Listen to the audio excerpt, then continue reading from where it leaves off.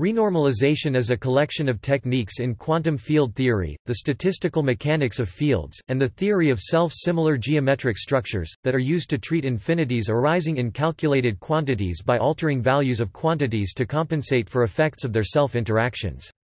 However, even if it were the case that no infinities arise in loop diagrams in quantum field theory, it can be shown that renormalization of mass and fields appearing in the original Lagrangian is necessary. For example, an electron theory may begin by postulating an electron with an initial mass and charge. In quantum field theory, a cloud of virtual particles, such as photons, positrons, and others surrounds and interacts with the initial electron. Accounting for the interactions of the surrounding particles, e.g. collisions at different energies, shows that the electron system behaves as if it had a different mass and charge than initially postulated. Renormalization, in this example, mathematically replaces the initially postulated mass and charge of an electron with the experimentally observed mass and charge. Mathematics and experiments prove that positrons and more massive particles like protons, exhibit precisely the same observed charge as the electron, even in the presence of much stronger interactions and more intense clouds of virtual particles. Renormalization specifies relationships between parameters in the theory when parameters describing large distance scales differ from parameters describing small distance scales. In high-energy particle accelerators like the CERN Large Hadron Collider, the concept named pileup occurs when undesirable proton-proton collisions interact with data collection for simultaneous, nearby desirable measurements. Physically, the pileup of contributions from an infinity of scales involved in a problem may then result in further infinities. When describing spacetime as a continuum, certain statistical and quantum mechanical constructions are not well defined. To define them, or make them unambiguous, a continuum limit must carefully remove construction scaffolding of lattices at various scales. Renormalization procedures are based on the requirement that certain physical quantities such as the mass and charge of an electron equal observed experimental values. That is, the experimental value of the physical quantity yields practical applications, but due to their empirical nature the observed measurement represents areas of quantum field theory that require deeper derivation from theoretical bases. Renormalization was first developed in quantum electrodynamics (QED) to make sense of infinite integrals in perturbation theory. Initially viewed as a suspect provisional procedure even by some of its originators, renormalization eventually was embraced as an important and self-consistent actual mechanism of scale physics in several fields of physics and mathematics. Today, the point of view has shifted. On the basis of the breakthrough renormalization group insights of Nikolai Bogolubov and Kenneth Wilson, the focus is on variation of physical quantities across contiguous scales, while distant scales are related to each other through effective descriptions. All scales are linked in a broadly systematic way, and the actual physics pertinent to each is extracted with the suitable specific computational techniques appropriate for each. Wilson clarified which variables of a system are crucial and which are redundant. Renormalization is distinct from regularization, another technique to control infinities by assuming the existence of new unknown physics at new scales.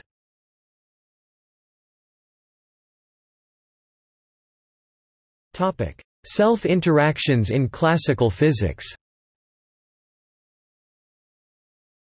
The problem of infinities first arose in the classical electrodynamics of point particles in the 19th and early 20th century.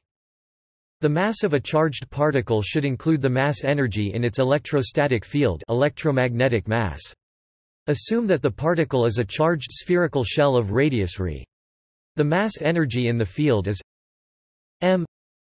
m equals 1 2 e 2 d v equals r e infinity 1 2 q 4 pi r 2 2 4 pi r 2 d r equals q 2 8 pi r e Display style m underscore text m equals int frac 1 2 e caret 2 dv equals int underscore r underscore e caret inft frac 1 2 left frac q 4 pi r caret 2 right caret 2 4 pi r caret 2 doctor equals frac q caret 2 8 pi r underscore e, which becomes infinite as re 0. This implies that the point particle would have infinite inertia, making it unable to be accelerated. Incidentally, the value of re that makes m display style m underscore text m equal to the electron mass is called the classical electron radius, which setting q equals e display style q equals e and restoring factors of c and epsilon 0 display style var epsilon underscore 0 turns out to be r e equals e 2 4 pi epsilon 0 m e c 2 equals alpha m e c approximately equals 2 8 times 10 minus 15 m display style r underscore e equals frac e caret 2 4 pi var epsilon underscore 0 m underscore e c caret 2 equals alpha frac hbar m underscore e c approximately 2.8 times 10 caret minus 15 tilde text m, where alpha approximately equals 137. Display style alpha approximately 1/137th is the fine structure constant, and m e c display style hbar m underscore e c is the Compton wavelength of the electron. Renormalization: the total effective mass of a spherical charged particle includes the actual bare mass of the spherical shell in addition to the mass mentioned above associated with its electric field. If the shell's bare mass is allowed to be negative, it might be possible to take a consistent point limit. This was called renormalization, and Lorentz and Abraham attempted to develop a classical theory of the electron this way. This early work was the inspiration for later attempts at regularization and renormalization in quantum field theory. See also regularization physics for an alternative way to remove infinities from this classical problem, assuming new physics exists at small scales. When calculating the electromagnetic interactions of charged particles, it is tempting to ignore the back reaction of a particle's own field on itself, analogous to the back EMF of circuit analysis, but this back reaction is necessary to explain the friction on charged particles when they emit radiation. If the electron is assumed to be a point, the value of the back reaction diverges, for the same reason that the mass diverges, because the field is inverse square. The Abraham-Lorentz theory had a noncausal pre-acceleration. Sometimes an electron would start moving before the force is applied. This is a sign that the point limit is inconsistent. The trouble was worse in classical field theory than in quantum field theory, because in quantum field theory a charged particle experiences Zitterbewegung due to interference with virtual particle-antiparticle pairs, thus effectively smearing out the charge over a region comparable to the Compton wavelength. In quantum electrodynamics at small coupling, the electromagnetic mass only diverges as the logarithm of the radius of the particle.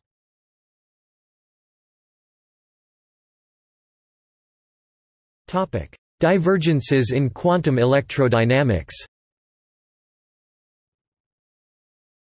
When developing quantum electrodynamics in the 1930s, Max Born, Werner Heisenberg, Pascual Jordan, and Paul Dirac discovered that in perturbative corrections many integrals were divergent. See the problem of infinities. One way of describing the perturbation theory corrections divergences was discovered in 1947–49 by Hans Kramers, Hans Bethe, Julian Schwinger, Richard Feynman, and Shinichiro Tomonaga, and systematized by Freeman Dyson in 1949. The divergences appear in radiative corrections involving Feynman diagrams with closed loops of virtual particles in them. While virtual particles obey conservation of energy and momentum, they can have any energy and momentum, even one that is not allowed by the relativistic energy-momentum relation for the observed mass of that particle, that is e 2 minus p 2 display style e caret 2 p caret 2 is not necessarily the squared mass of the particle in that process, e.g. for a photon it could be non-zero. Such a particle is called off-shell. When there is a loop, the momentum of the particles involved in the loop is not uniquely determined by the energies and momenta of incoming and outgoing particles. A variation in the energy of one particle in the loop can be balanced by an equal and opposite change in the energy of another particle in the loop, without affecting the incoming and outgoing particles. Thus many variations are possible. So to find the amplitude for the loop process, one must integrate over all possible combinations of energy and momentum that could travel around the loop. These integrals are often divergent, that is, they give infinite answers. The divergences that are significant are the ultraviolet UV ones. An ultraviolet divergence can be described as one that comes from the region in the integral where all particles in the loop have large energies and momenta, very short wavelengths and high frequencies fluctuations of the fields, in the path integral for the field. Very short proper time between particle emission and absorption, if the loop is thought of as a sum over particle paths, so these divergences are short distance, short time phenomena. Shown in the pictures at the right margin, there are exactly 3 one-loop divergent loop diagrams in quantum electrodynamics. A photon creates a virtual electron-positron pair, which then annihilates. This is a vacuum polarization diagram. B an electron quickly emits and reabsorbs a virtual photon, called a self-energy. C an electron emits a photon, emits a second photon, and reabsorbs the first. This process is shown in the section below in Figure 2, and it is called a vertex renormalization. The Feynman diagram for this is also called a penguin diagram due to its shape remotely resembling a penguin with the initial and final state electrons as the arms and legs, the second photon as the body and the first looping photon as the head. The 3 divergences correspond to the 3 parameters in the theory under consideration. The field normalization Z. The mass of the electron. The charge of the electron, the second class of divergence called an infrared divergence, is due to massless particles, like the photon. Every process involving charged particles emits infinitely many coherent photons of infinite wavelength, and the amplitude for emitting any finite number of photons is 0. For photons, these divergences are well understood. For example, at the one-loop order, the vertex function has both ultraviolet and infrared divergences. In contrast to the ultraviolet divergence, the infrared divergence does not require the renormalization of a parameter in the theory involved. The infrared divergence of the vertex diagram is removed by including a diagram similar to the vertex diagram with the following important difference: the photon connecting the 2 legs of the electron is cut and replaced by 2 on-shell, i.e. real photons whose wavelengths tend to infinity. This diagram is equivalent to the Bremsstrahlung process. This additional diagram must be included because there is no physical way to distinguish a zero-energy photon flowing through a loop as in the vertex diagram and zero-energy photons emitted through Bremsstrahlung. From a mathematical point of view, the IR divergences can be regularized by assuming fractional differentiation W, R, T, a parameter, for example, P 2 minus a 2 1 2 display style left p caret 2 a caret 2 right caret frac 1 2 is well defined at p equals a but is UV divergent. If we take the 3/2 th fractional derivative with respect to minus a2, we obtain the IR divergence 1 p 2 minus a 2 display style frac 1 p caret 2 a caret 2. So we can cure IR divergences by turning them into UV divergences.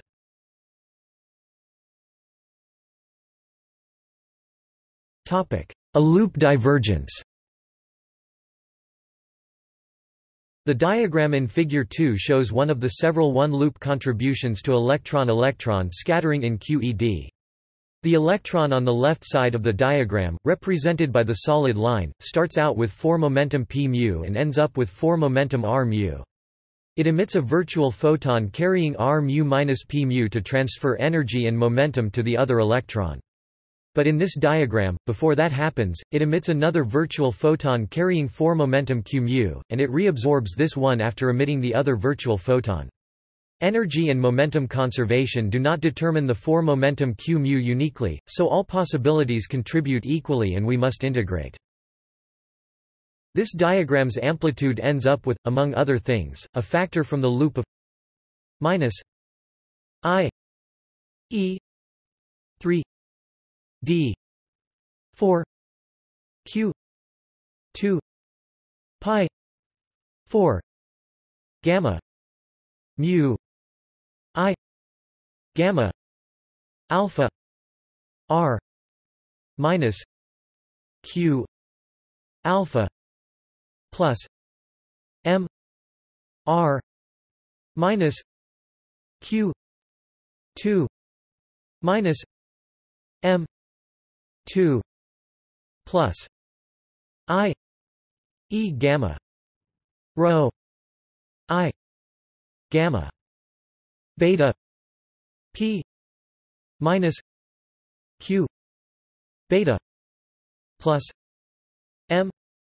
p minus q 2 minus m 2 plus I e gamma nu minus I g mu nu q 2 plus I display style IE caret 3 int frac d caret 4 q 2 pi caret 4 gamma caret mu frac I gamma caret alpha rq underscore alpha plus m rq caret 2 m caret 2 plus I epsilon gamma caret rho frac I gamma caret beta pq underscore beta plus m pq caret 2 m caret 2 plus I epsilon gamma caret nu frac ig underscore mu nu q caret 2 plus I epsilon. The various GM factors in this expression are gamma matrices as in the covariant formulation of the Dirac equation, they have to do with the spin of the electron. The factors of E are the electric coupling constant, while the I E displaystyle I epsilon provide a heuristic definition of the contour of integration around the poles in the space of momenta. The important part for our purposes is the dependency on q mu of the 3 big factors in the integrand, which are from the propagators of the 2 electron lines and the photon line in the loop. This has a piece with 2 powers of q mu on top that dominates at large values of q mu. Pekorsky 1987, p. 122 e 3 gamma mu gamma alpha gamma rho gamma beta gamma mu d 4 q 2 pi 4 q alpha q beta r minus q 2 p minus q 2 q 2 display style E caret 3 gamma caret mu gamma caret alpha gamma caret rho gamma caret beta gamma underscore mu int frac d caret 4 q 2 pi caret 4 frac q underscore alpha q underscore beta rq caret 2 pq caret 2 q caret 2. This integral is divergent and infinite, unless we cut it off at finite energy and momentum in some way. Similar loop divergences occur in other quantum field theories.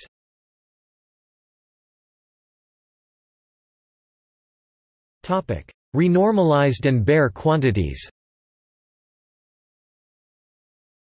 The solution was to realize that the quantities initially appearing in the theory's formulae, such as the formula for the Lagrangian, representing such things as the electron's electric charge and mass, as well as the normalizations of the quantum fields themselves, did not actually correspond to the physical constants measured in the laboratory.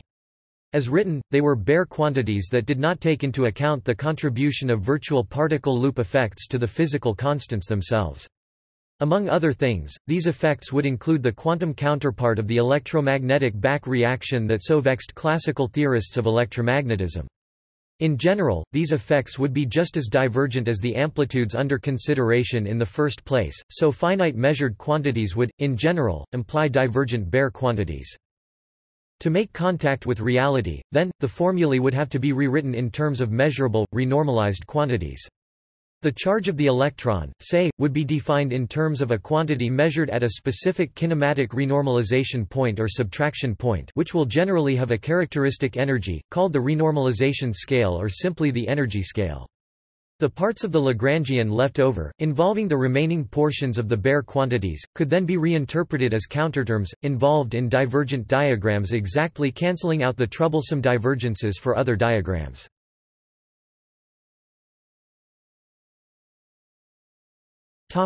Renormalization in QED. For example, in the Lagrangian of QED, L equals psi b I gamma mu plus I e b a b mu minus m b psi b minus 1 4 f b mu f b mu display style math call L equals bar psi underscore b left I gamma underscore mu left partial caret mu plus I underscore b a underscore b caret mu right m underscore b right psi underscore b frac 1 4 f underscore b mu nu f underscore b caret mu nu. The fields and coupling constant are really bare quantities, hence the subscript b above. Conventionally, the bare quantities are written so that the corresponding Lagrangian terms are multiples of the renormalized ones. Psi m psi b equals z 0 psi m psi display style left bar psi m psi right underscore b equals z underscore 0 bar psi m psi psi mu plus I e a mu psi b equals z 1 psi mu plus I e a mu psi display style left bar psi left partial caret mu plus ia caret mu right psi right underscore b equals z underscore 1 bar psi left partial caret mu plus ia caret mu right psi f mu nu f mu nu b equals z 3 f mu nu f mu nu display style left f underscore mu nu f caret mu nu right underscore b equals z underscore 3 f underscore mu nu f caret mu nu. Gauge invariance, via a Ward-Takahashi identity, turns out to imply that we can renormalize the two terms of the covariant derivative piece psi plus I e a psi display style bar psi partial plus ia psi together. Pekorsky 1987 p 115, which is what happened to Z2. It is the same as Z1. A term in this Lagrangian, for example, the electron-photon interaction pictured in Figure 1, can then be written L I equals minus E psi gamma mu a mu psi minus z 1 minus 1 e psi gamma mu a mu psi. Display style math call L underscore I equals E bar psi gamma underscore mu a caret mu psi Z underscore 1 minus 1 E bar psi gamma underscore mu a caret mu psi.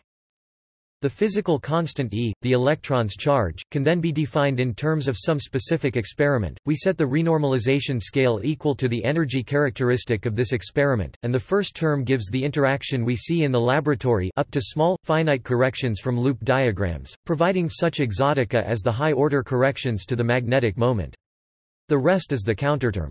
If the theory is renormalizable, see below for more on this. As it is in QED, the divergent parts of loop diagrams can all be decomposed into pieces with 3 or fewer legs, with an algebraic form that can be cancelled out by the second term or by the similar counterterms that come from Z0 and Z3. The diagram with the Z1 counterterms interaction vertex placed as in Figure 3 cancels out the divergence from the loop in Figure 2.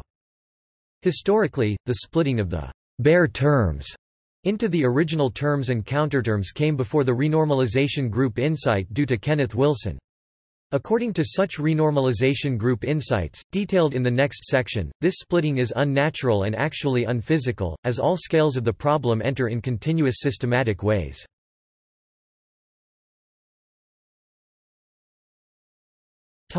Running couplings.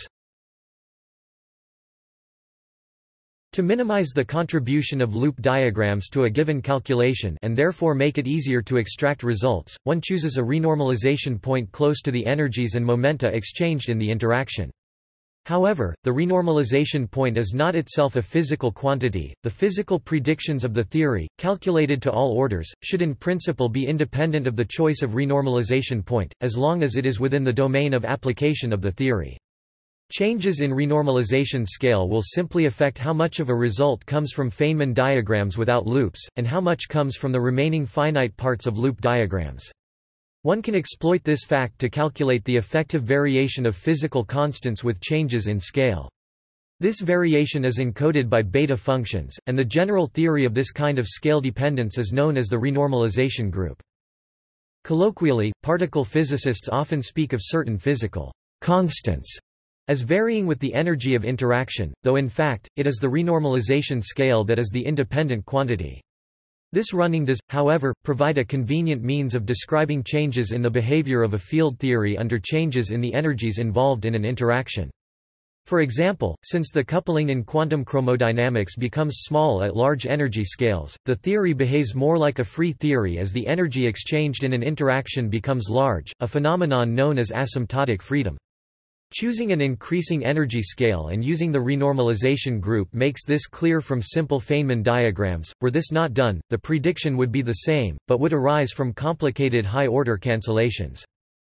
For example, I equals 0 a 1 z d z minus 0 b 1 z d z equals lane a minus lane b minus lane 0 plus lane 0. Display style I equals int underscore 0 caret a frac 1 z d z int underscore 0 caret b frac 1 z d z equals lane a lane b lane 0 plus lane 0 is ill-defined. To eliminate the divergence, simply change lower limit of integral into epsilon a and epsilon b. I equals lane a minus lane b minus lane epsilon a plus lane epsilon b equals lane a b minus lane epsilon a epsilon b. Display style I equals lane a lane b lane var epsilon underscore a plus lane var epsilon underscore b equals lane tfrac a b lane tfrac var epsilon underscore a var epsilon underscore b. Making sure epsilon b epsilon a 1, then I equals lane a b equals. Topic: Regularization. Equals. Since the quantity infinity minus infinity is ill-defined, in order to make this notion of cancelling divergences precise, the divergences first have to be tamed mathematically using the theory of limits, in a process known as regularization. Weinberg, 1995. An essentially arbitrary modification to the loop integrands, or regulator, can make them drop off faster at high energies and momenta, in such a manner that the integrals converge. A regulator has a characteristic energy scale known as the cutoff. Taking this cutoff to infinity or, equivalently, the corresponding length-time scale to zero recovers the original integrals. With the regulator in place, and a finite value for the cutoff, divergent terms in the integrals then turn into finite but cutoff-dependent terms. After cancelling out these terms with the contributions from cutoff-dependent counterterms, the cutoff is taken to infinity and finite physical results recovered. If physics on scales we can measure is independent of what happens at the very shortest distance and time scales, then it should be possible to get cutoff-independent results for calculations.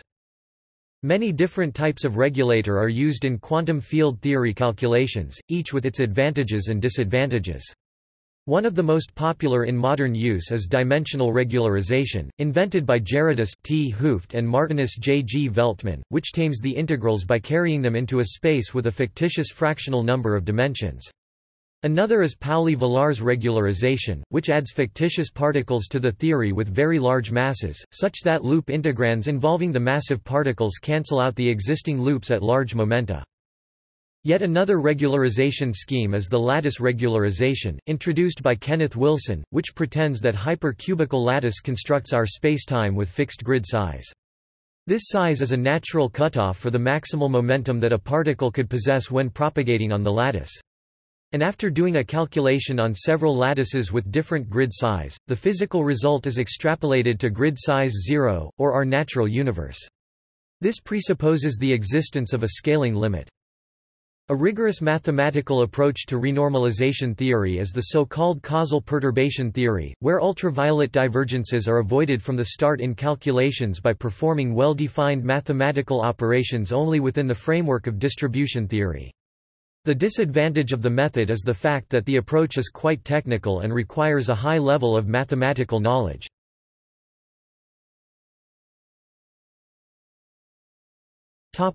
Zeta function regularization.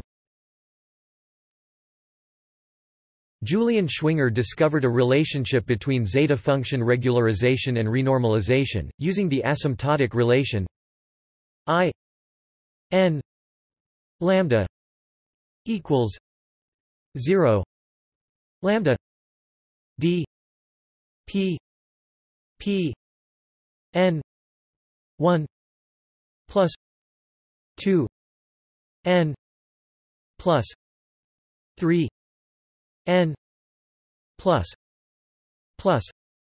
lambda n zeta minus n. Display style I n lambda equals int underscore 0 caret lambda dp p caret n sim 1 plus 2 caret n plus 3 caret n plus cdots plus lambda caret n to zeta n as the regulator lambda infinity. Based on this, he considered using the values of zeta minus n to get finite results. Although he reached inconsistent results, an improved formula studied by Hartle, J. Garcia, and based on the works by E.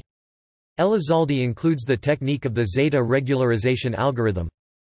I n lambda equals n 2 I n minus 1 lambda plus zeta minus n minus r equals 1 infinity b 2 r 2 r a n r n minus 2 r plus 1 I n minus 2 r lambda. Display style I n lambda equals frac n 2 I n 1 lambda plus zeta n sum underscore r equals 1 caret inft frac b underscore 2 r a underscore n r n 2 r plus 1 I n 2 r lambda, where the b's are the Bernoulli numbers and a n r equals gamma n plus 1 gamma n minus 2 r plus 2. Display style underscore n r equals frac gamma n plus 1 gamma n 2 r plus 2. So every I m lambda can be written as a linear combination of zeta minus 1, zeta minus 3, zeta minus 5, zeta minus m. Or simply using Abel-Plana formula we have for every divergent integral zeta minus m beta minus beta m 2 minus I 0 infinity d t I t plus beta m minus I t plus beta m e 2 pi t minus 1 equals 0 infinity d p p plus beta m.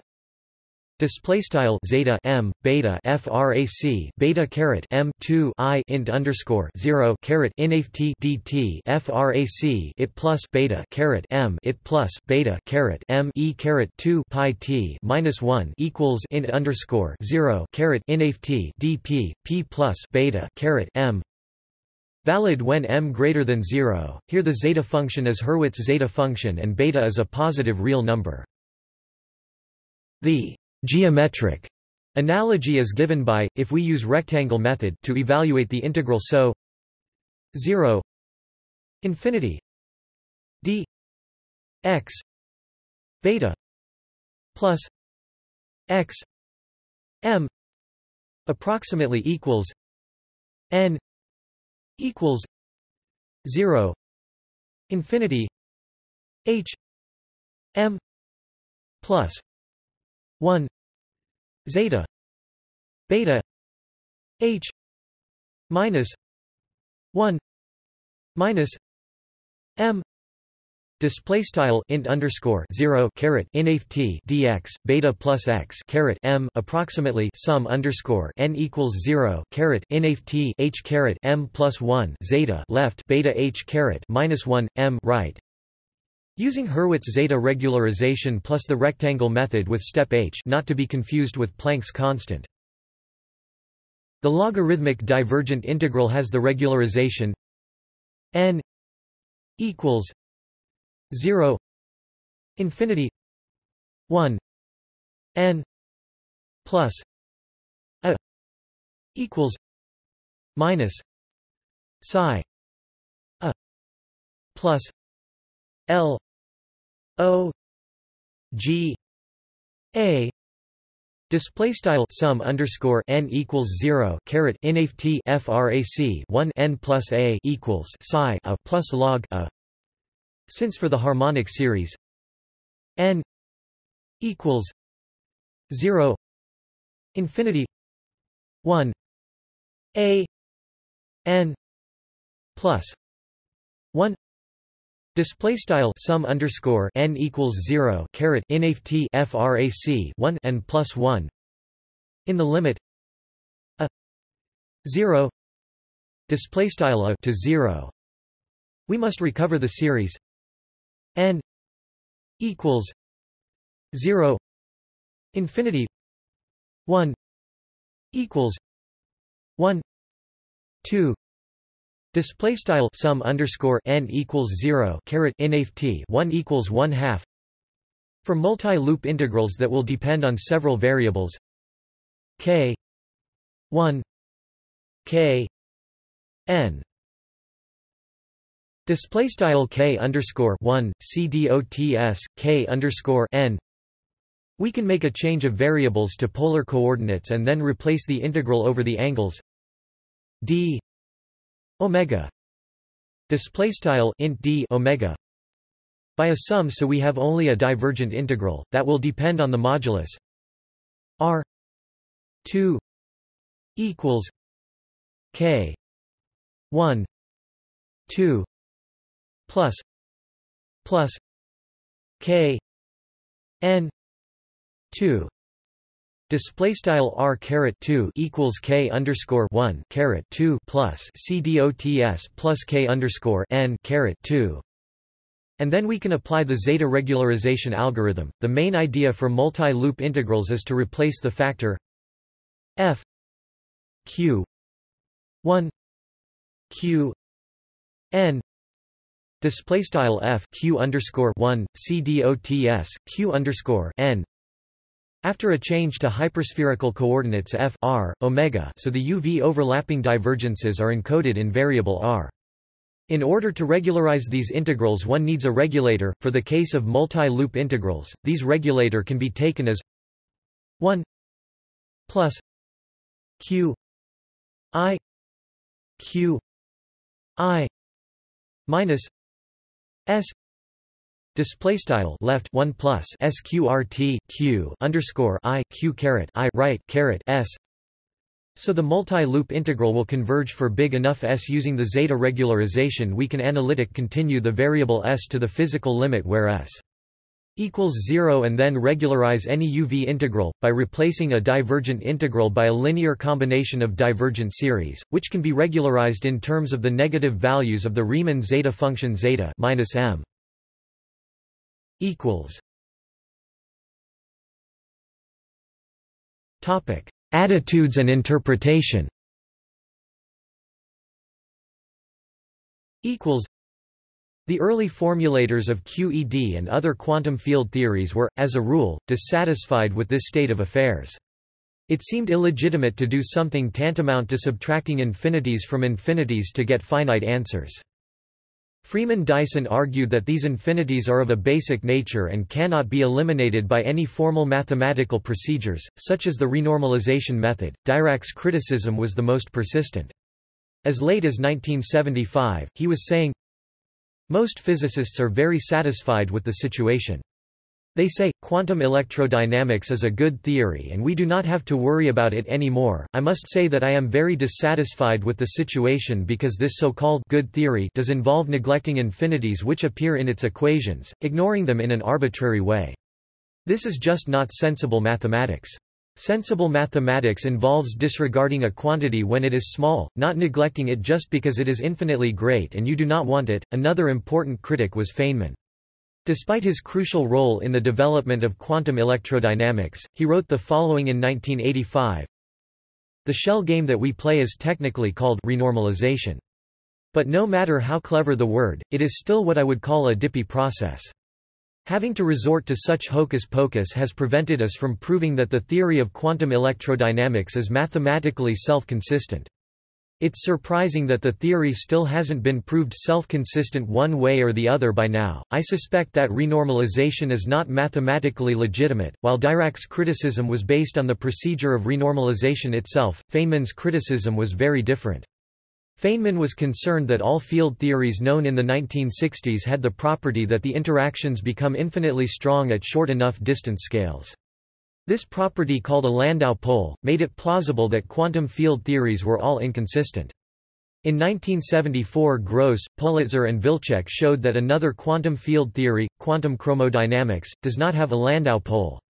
Feynman, along with most others, accepted that QCD was a fully consistent theory. The general unease was almost universal in texts up to the 1970s and 1980s.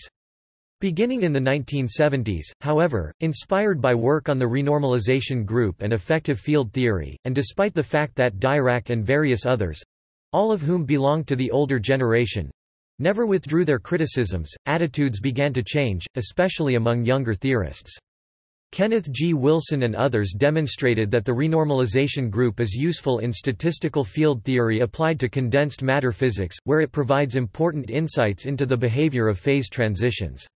In condensed matter physics, a physical short-distance regulator exists. Matter ceases to be continuous on the scale of atoms. Short-distance divergences in condensed matter physics do not present a philosophical problem since the field theory is only an effective, smoothed-out representation of the behavior of matter anyway. There are no infinities since the cutoff is always finite, and it makes perfect sense that the bare quantities are cutoff dependent. If QFT holds all the way down past the Planck length where it might yield to string theory, causal set theory or something different, then there may be no real problem with short-distance divergences in particle physics either. All field theories could simply be effective field theories. In a sense, this approach echoes the older attitude that the divergences in QFT speak of human ignorance about the workings of nature, but also acknowledges that this ignorance can be quantified and that the resulting effective theories remain useful. Be that as it may, Salam's remark in 1972 seems still relevant. Field-theoretic infinities, first encountered in Lorentz's computation of electron self-mass, have persisted in classical electrodynamics for 70 and in quantum electrodynamics for some 35 years. These long years of frustration have left in the subject a curious affection for the infinities and a passionate belief that they are an inevitable part of nature, so much so that even the suggestion of a hope that they may, after all, be circumvented—and finite values for the renormalization constants computed—is considered irrational.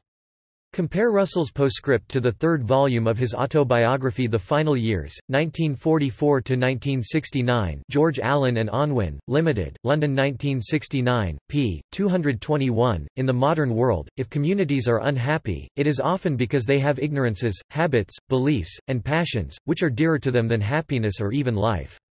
I find many men in our dangerous age who seem to be in love with misery and death, and who grow angry when hopes are suggested to them.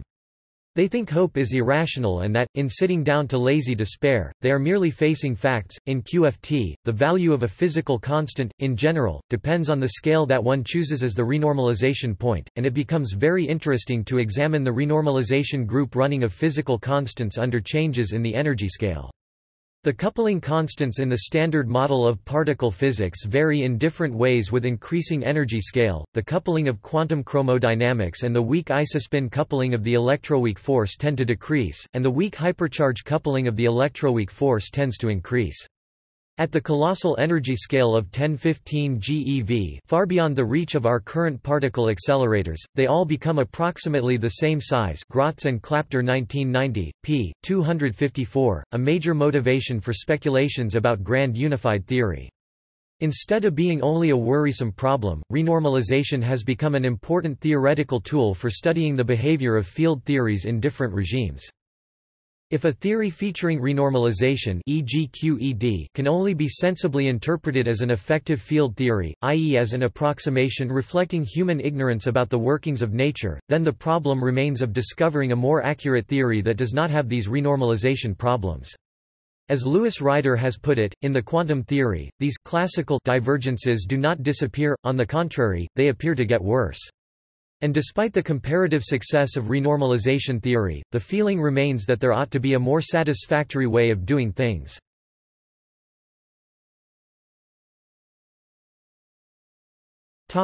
Renormalizability.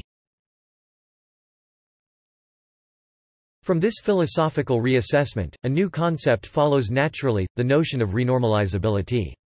Not all theories lend themselves to renormalization in the manner described above, with a finite supply of counterterms and all quantities becoming cutoff independent at the end of the calculation.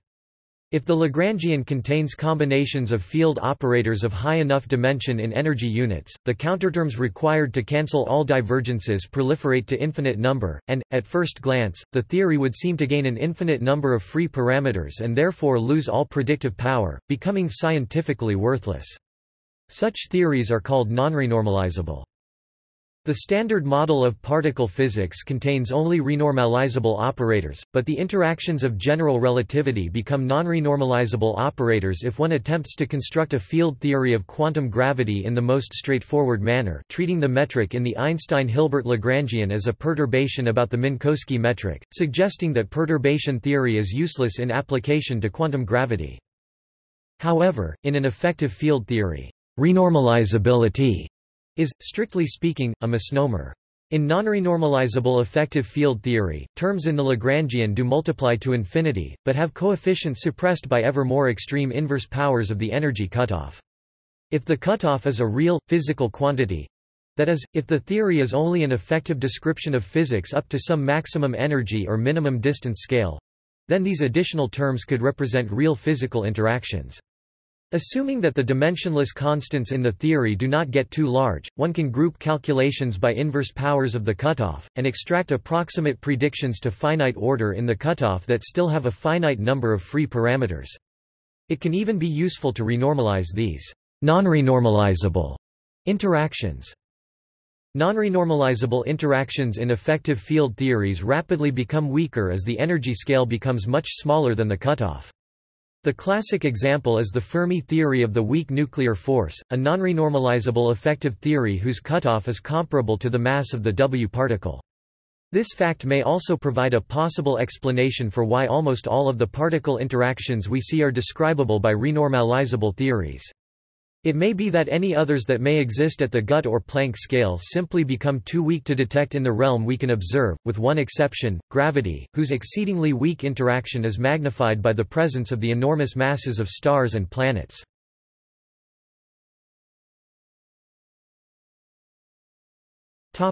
Renormalization schemes. In actual calculations, the counterterms introduced to cancel the divergences in Feynman diagram calculations beyond tree level must be fixed using a set of renormalization conditions. The common renormalization schemes in use include minimal subtraction (MS) scheme and the related modified minimal subtraction (MS bar) scheme. On-shell scheme. Topic: Application in statistical physics. A deeper understanding of the physical meaning and generalization of the renormalization process, which goes beyond the dilatation group of conventional renormalizable theories, came from condensed matter physics. Leo P. Kadanoff's paper in 1966 proposed the block spin renormalization group. The blocking idea is a way to define the components of the theory at large distances as aggregates of components at shorter distances. This approach covered the conceptual point and was given full computational substance in the extensive important contributions of Kenneth Wilson. The power of Wilson's ideas was demonstrated by a constructive iterative renormalization solution of a long-standing problem, the Kondo problem, in 1974, as well as the preceding seminal developments of his new method in the theory of second-order phase transitions and critical phenomena in 1971. He was awarded the Nobel Prize for these decisive contributions in 1982. In more technical terms, let us assume that we have a theory described by a certain function z (z) of the state variables s I (s_i) and a certain set of coupling constants j k j_k. This function may be a partition function, an action, a Hamiltonian, etc. It must contain the whole description of the physics of the system. Now we consider a certain blocking transformation of the state variables s I s tilde I display style s_i2 tilde s_i. The number of s tilde I display style tilde s underscore I must be lower than the number of s I display style s underscore I. Now let us try to rewrite the z display style z function only in terms of the s tilde I display style tilde s underscore I. If this is achievable by a certain change in the parameters j k j tilde k display style j underscore k 2 tilde j underscore k, then the theory is said to be renormalizable. The most important information in the RG flow is its fixed points. The possible macroscopic states of the system, at a large scale, are given by this set of fixed points. If these fixed points correspond to free field theory, the theory is said to exhibit quantum triviality. Numerous fixed points appear in the study of lattice Higgs theories, but the nature of the quantum field theories associated with these remains an open question.